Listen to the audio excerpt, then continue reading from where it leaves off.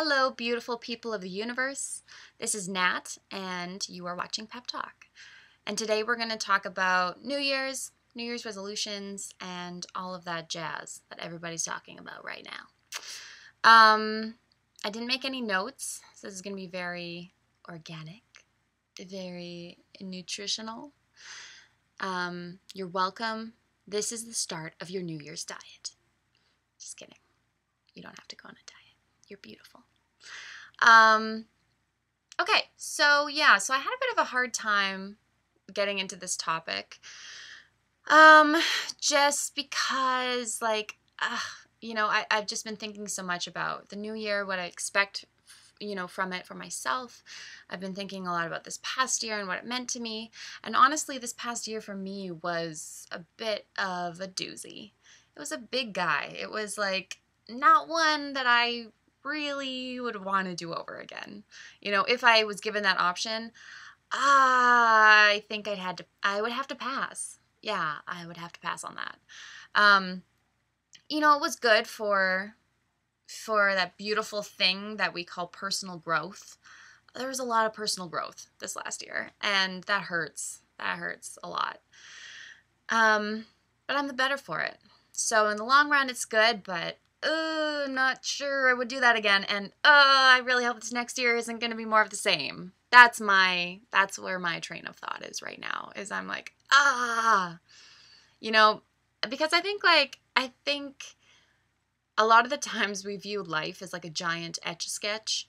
And so all year we're just, drawing our pictures, and we can't do anything about it. You can't go back on Etch-a-Sketch. You just have to keep going and keep with the picture, and some of it's terrible and some of it's okay, and you just keep going.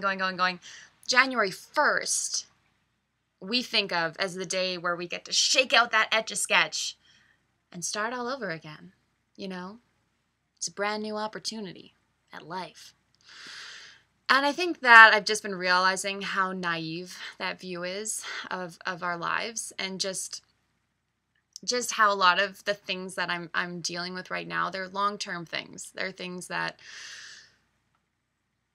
they're not going to go away, and I'm just going to have to keep muscling through. And so I have two things that I want to talk about. And the first one is just about those long-term things that you're going to deal with, that aren't going to magically go away with the new year. And the thing about those things, the thing about those really hard long-term things, is that they're going to bog you down sometimes. But you can't let them. You can't let them do that to you long-term. They're going to get you. They're going to get you. For sure. For sure. At least a couple times. At least. But every time they get you down, you have to muscle your way back up. Back to the top. That's what you have to do. So that's the long-term depressing part that I'm going to talk about. The second part, which is more optimistic, is talking about the things you can change. Because there is a lot of things that you can change in your life, like health-wise, or emotionally, or socially, romantically. All of that. There's more. I could list more. There's lots of things that we can change about ourselves. And the new year is a wonderful reminder of the things that we can change. It's a wonderful reminder to think about how you can be better, how you can improve yourself. And that's one of the wonderful things about being human is the opportunity to change and improve. And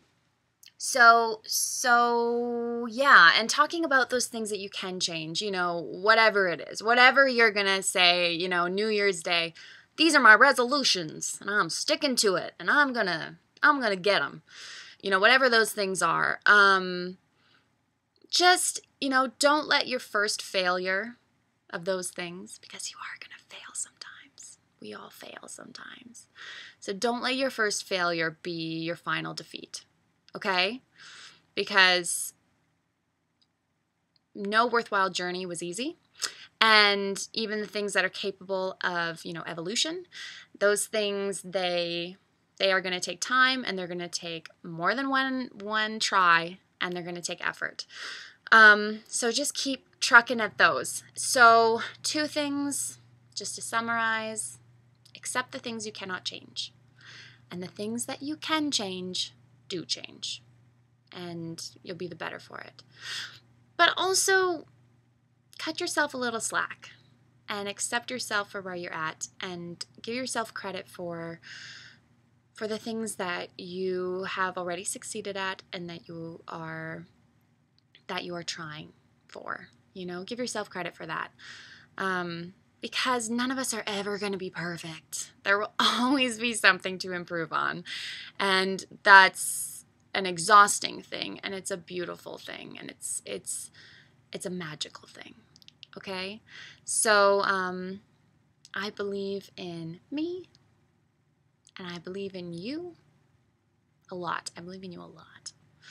And this year is going to be better. I can feel it. Especially for you. It's going to be so rad. I know it. I'm just getting that vibe. So all the best.